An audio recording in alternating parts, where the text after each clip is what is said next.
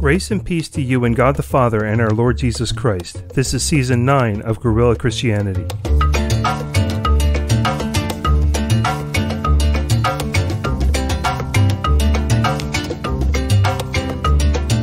My name is Pastor Brett Walker, and I'd like to thank you for listening to Guerrilla Christianity, an unconventional, no apologies exposition of God's grace from an evangelical Methodist point of view. Today is Sunday, and it's time for our lectionary readings of the week.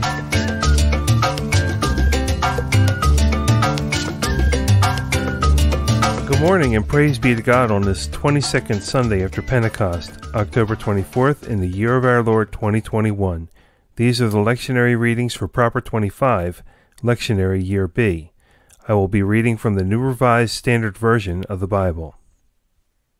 The Old Testament lesson, the book of Job, chapter 42, verses 1 through 6, and verses 10 through 17. Then Job answered the Lord, I know that you can do all things, and that no purpose of yours can be thwarted. Who is this that hides counsel without knowledge? Therefore I have uttered what I did not understand, things too wonderful for me, which I did not know. Hear, and I will speak. I will question you, and you declare to me.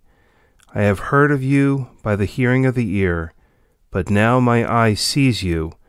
Therefore I despise myself, and repent in dust and ashes. And the Lord restored the fortunes of Job when he had prayed for his friends. And the Lord gave Job twice as much as he had before. Then there came to him all his brothers and sisters, and all who had known him before, and they ate bread with him in his house.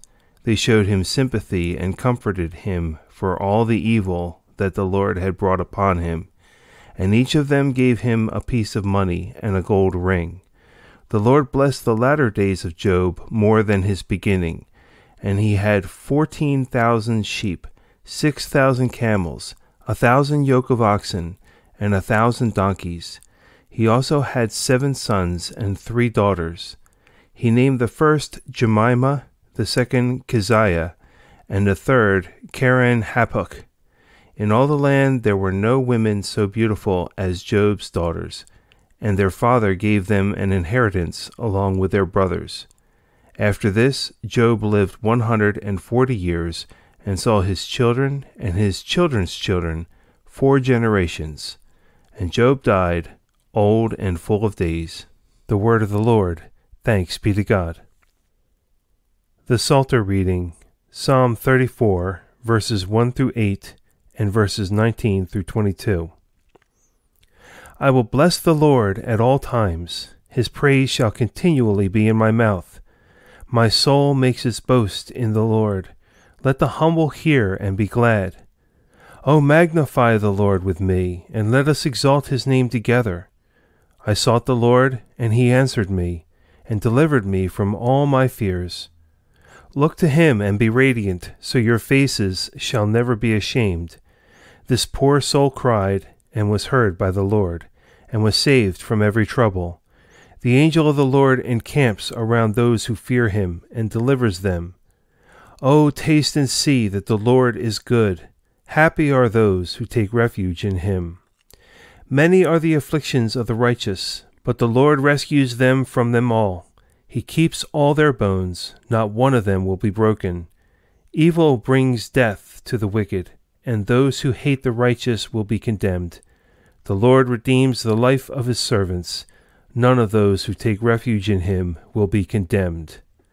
Glory be to the Father, and to the Son, and to the Holy Spirit, as it was in the beginning, is now, and ever shall be, world without end. Amen and amen. The Epistle lesson. The book of Hebrews, chapter 7, verses 23 through 28. Furthermore, the former priests were many in number, because they were prevented by death from continuing in office. But he holds his priesthood permanently, because he continues forever. Consequently, he is able for all time to save those who approach God through him, since he always lives to make intercession for them.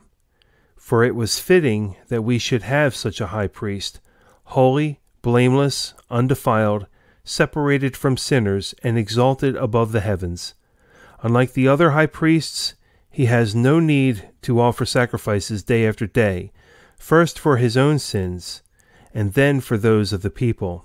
This he did once for all when he offered himself.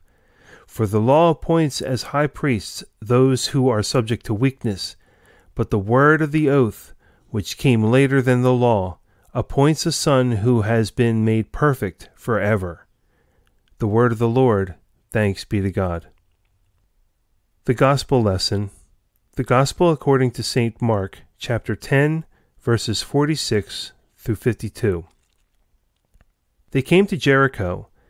As he and his disciples and a large crowd were leaving Jericho, Bartimaeus, son of Timaeus, a blind beggar, was sitting by the roadside.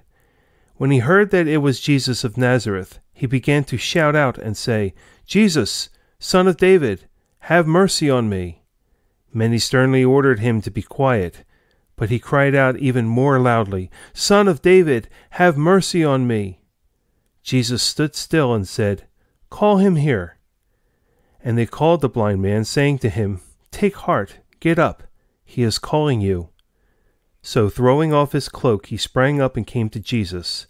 Then Jesus said to him, "What do you want me to do for you?" The blind man said to him, "My teacher, let me see again." Jesus said to him, "Go, your faith has made you well." Immediately he regained his sight and followed him on the way. This is the word of the Lord for the people of God. Thanks be to God. This has been the lectionary readings for the 22nd Sunday after Pentecost. Be blessed today in your worship to God the Father and our Lord Jesus Christ. Amen.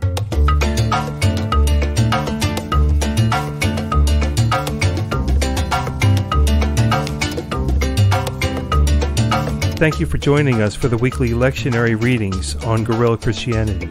The Revised Common Lectionary is a methodical reading through the Bible in 3 years and includes readings from the Old Testament, Psalms, Epistles, and Gospels.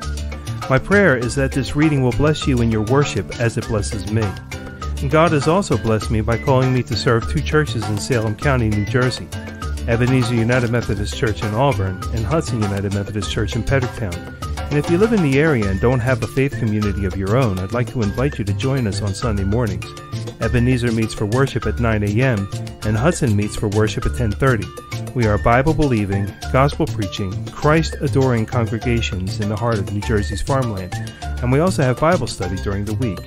Of course, if you don't live in the area, get involved with the church where you are. We are not called to be Christians in isolation, but in community, so I would encourage you to live out your faith with a group of like-minded believers where you are. Keep learning, keep growing, and I pray you will join us for Guerrilla Christianity again. Until then, remember this: Christ died for you. Now go live for Christ.